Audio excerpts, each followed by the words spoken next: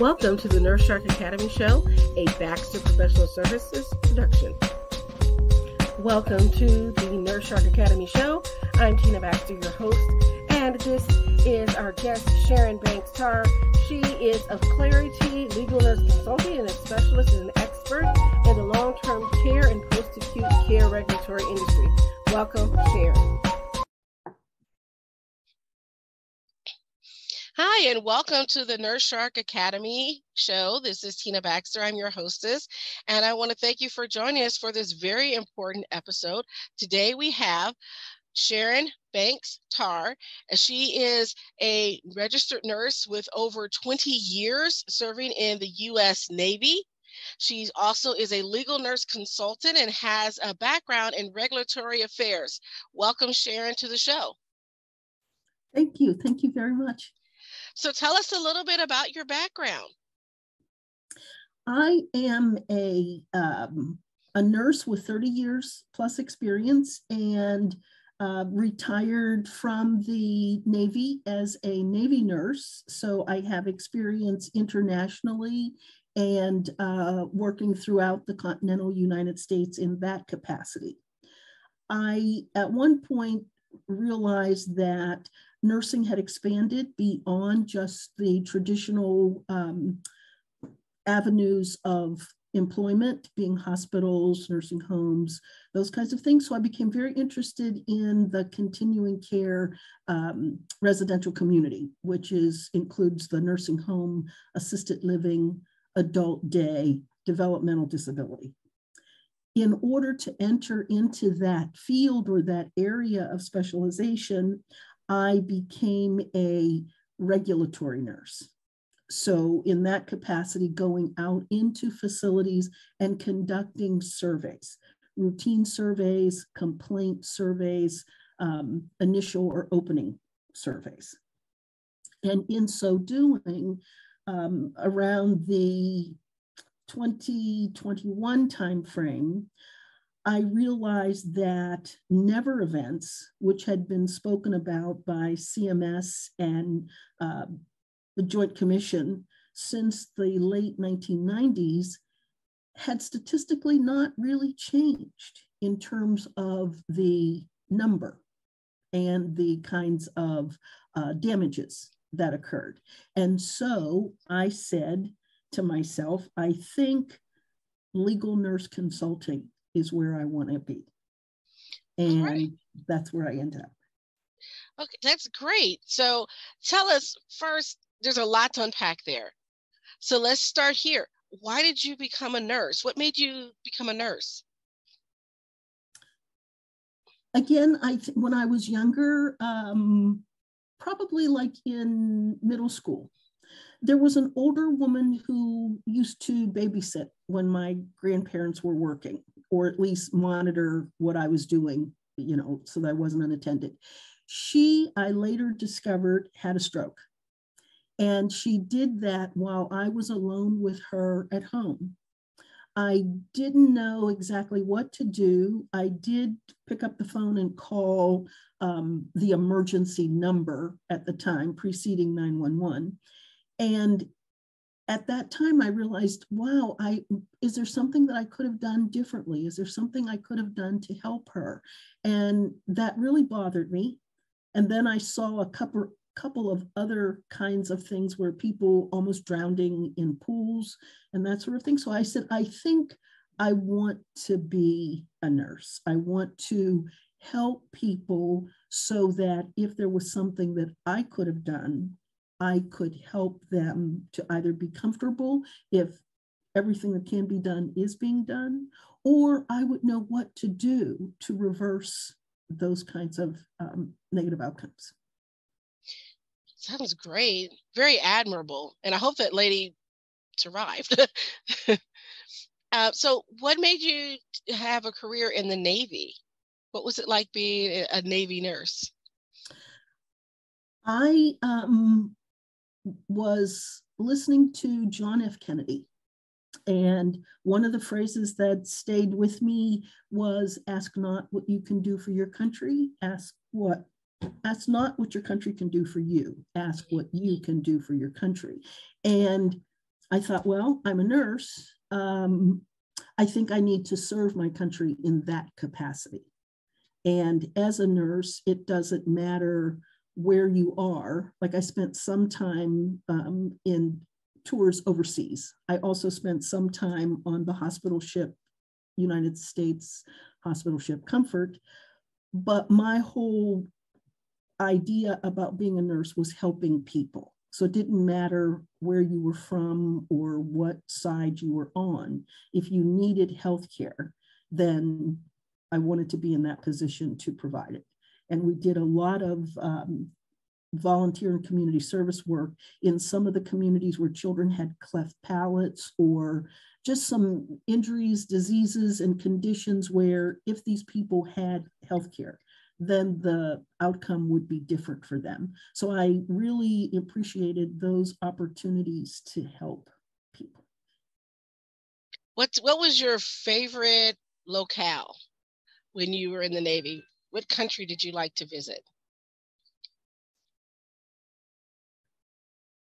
I guess I would have to say my favorite locale was the ship, because on the hospital ship, when we were deployed, they aren't constantly in active movement, but I got to travel to several countries.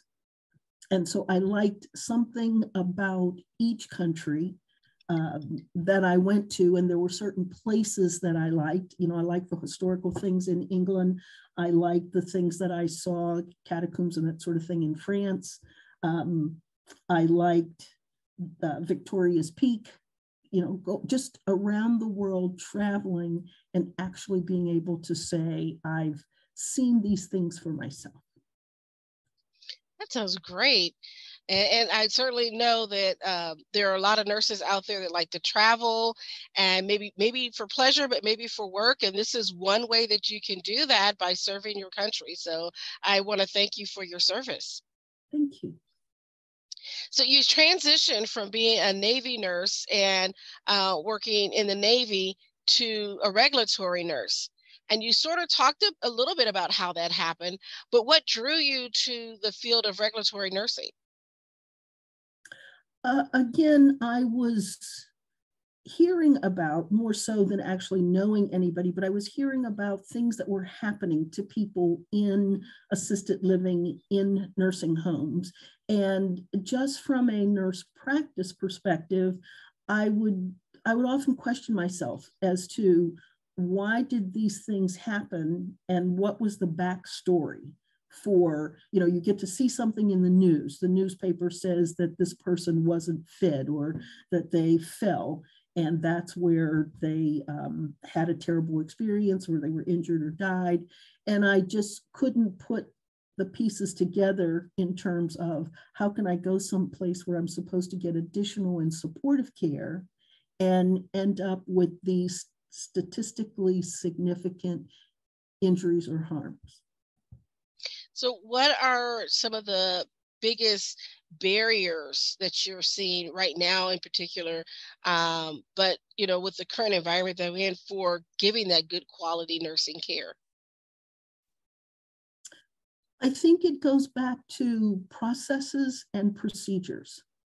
Along the way, hospitals have been looked at from a business model perspective. Nurses have been rolled into the brick and mortar of a hospital's function. So if you're going to be in a bed or if you're going to be in a hospital, then that nursing cost is included in the cost of your bed. Looking at what the nurse does and how the nurse does what they do, for instance, COVID has especially brought to our attention that nurse remuneration is not equivalent to what nurses do. And there was a 1940 study by the US Department of Labor that brought that to light in the conclusion of their report, and this is in the 1940s, that the pay is not commensurate with what these people are doing or expected to do. it certainly has been something that I've experienced in the field of nursing that we've talked about ad nauseum, and want to know, how can we make a difference? I just read a study today that is showing that we're making a dent because more nurses are unionized. And I know a lot of nurses that are in, like, work for the VA, are part of the union and things like that. Were you ever in a union or any type of hospital that had a union? And if you were, how did that work? I started out in Pittsburgh, and yes, there were unions, but in general, at that time, I was more focused on learning how to be a nurse than I was on whether or not I was being paid for the work that I performed. I did look more closely at the union as I matured in years of nursing practice. Mm-hmm. But I came to the conclusion, just from leadership classes that I had taken over the years as I was advancing through the military rank structure, that it's still basically an issue of processes and management. And management, not about good or bad or indifferent, but several managers said it during the height of COVID. Some people came in and talked to their staff and tried to see what the problems were.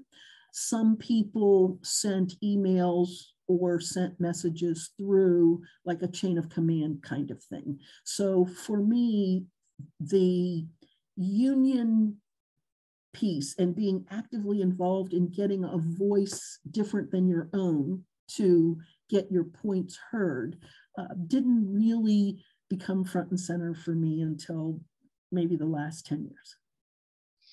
I can certainly see that. I happen to be in a state that we don't have a lot of union activities as far as nursing goes. There are some nurse unions in the state, but most of them are not, and it's because we are an at-will state. And what I find is that when you're an at-will state, that means you can work or not work, and you can choose to do so or not.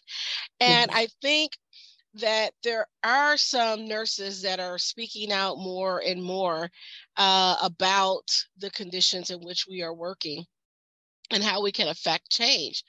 And so, in speaking of change, you transitioned from being a regulatory nurse to being a legal nurse consultant. So how is that different? Can you explain that to our audience? The major difference is the law that is being used to make your decisions or draw conclusions. Administrative law looks at the general welfare of the community, and you as the regulatory nurse have the benefit of a set of regulations or various sets of regulations. So, the Code of Federal Regulations, and then each of the state sets of regulations that apply for that specific type of healthcare. You match whether or not the care has been met or not met. And instead of talking about it from a failure to perspective, you talk about it from a deficient practice identified as it relates to this specific regulation, administrative law. Legal nurse consultants look at the 4 Ds in terms of duty, dereliction of duty, direct cause, and direct injury. Was there an injury that can be tracked back to something that wasn't done? The final product is still the same. Was deficient practice or was failure to, from the duty of care or standard of care, identified? So what made you want to transition from working for the government to owning your own business?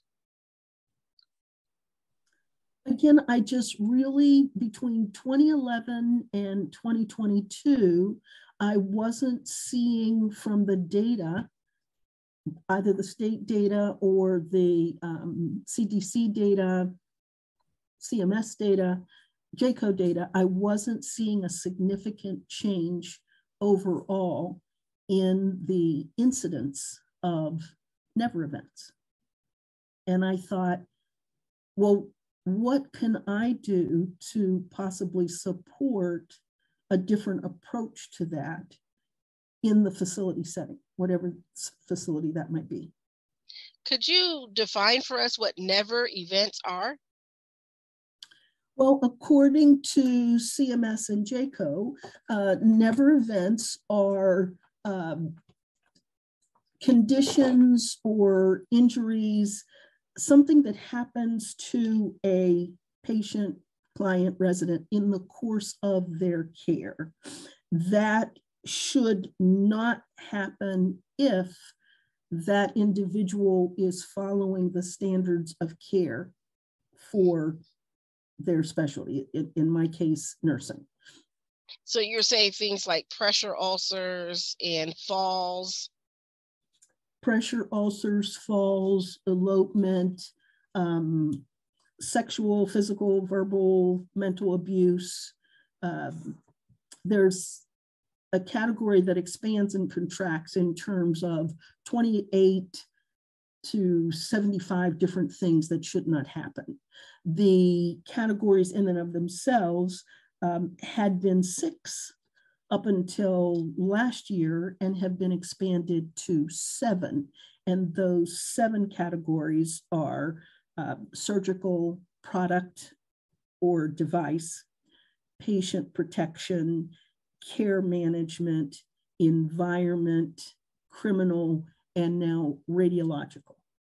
So, and under each of those categories, then comes the provider preventable conditions, healthcare acquired conditions, and any other preventable condition, which is determined by that record review, interview, observation process. I see. And so how long have you been in business for yourself? 2 years. 2 years.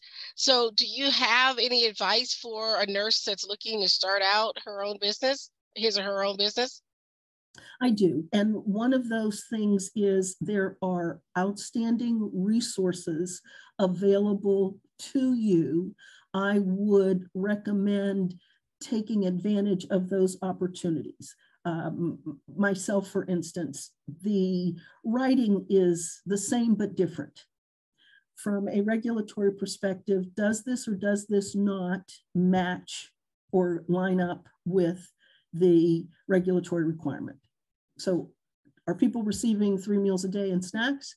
And if they're not, you identify what period of day they didn't. You're doing this observation and this kind of review often over a week period of time, 7-day period of time or 5-day period of time. And you document the specific times and days that this or that activity did not occur. From a legal nurse consultant perspective, each attorney has their own work product idea that they want. And so it's not necessarily a standard that no matter what state you're in, what country you're in, this is how you're going to write it. The deficiencies or the failure to statements are going to be written on the left side of the page, and your evidence that supports that is on the right-hand side of the page. No extras, no frills, just the data. Whereas I find with legal nurse consulting, there's a behind the scenes chronology perspective, and there's the expert witness perspective. And it adds another exciting dimension to that whole communicating to your client what it is that they need to get the cases won or settled.